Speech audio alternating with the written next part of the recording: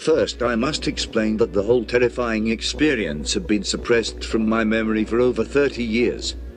I just plain did not remember any of it. I truly believed that my mind could not accept what I had actually seen. My memory was awakened by a television program called Monster Quest.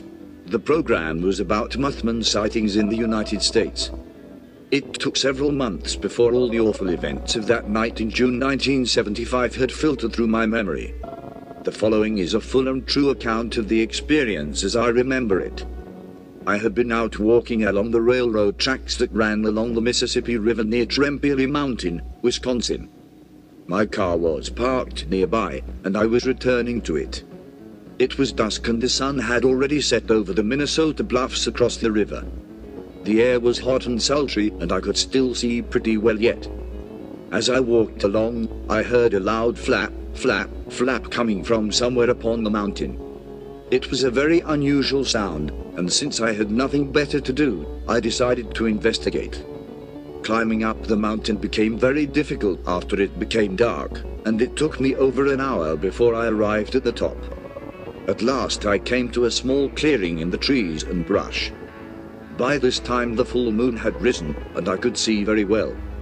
I saw a large nest in the middle of the clearing with what looked like 4 or 5 moth-like baby birds in it.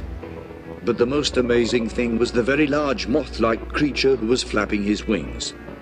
The sound of his flapping had covered my approach, and he did not see me hidden in the bushes nearby. I think it was flapping his wings to keep the babies cool since the night air was quite warm.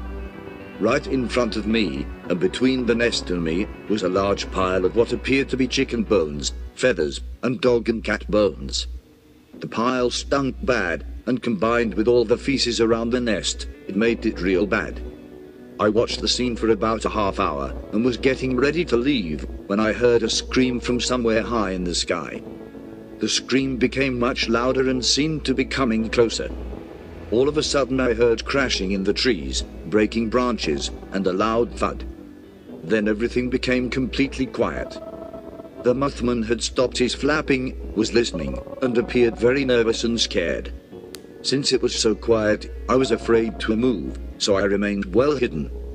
After an hour or so, I heard sounds of a heavy body crashing through the brush. There were broken branches and heavy footsteps.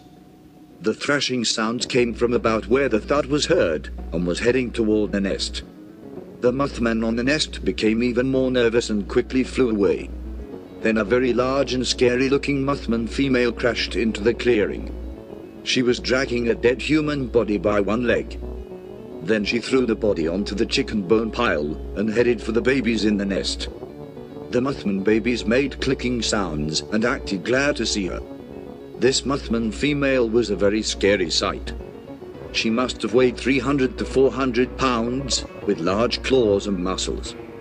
Her wings were kind of torn from the crash, but otherwise she seemed okay. I was very scared, and didn't know what to do, since I couldn't leave because she would hear me and might kill me. After some time playing with the babies, she laid down on the ground and went to sleep. I could hear the loud snoring sounds that she made. I was just getting ready to leave again when the body on top of the bone pile started to groan and stir.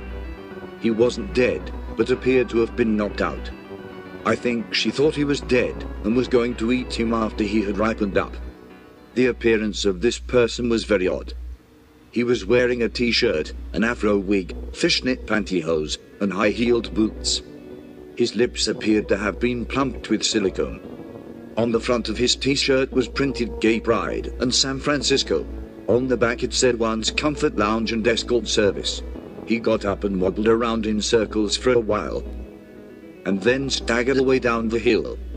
After he left, and since the female Mothman was still snoring away, I figured now was the time to get away.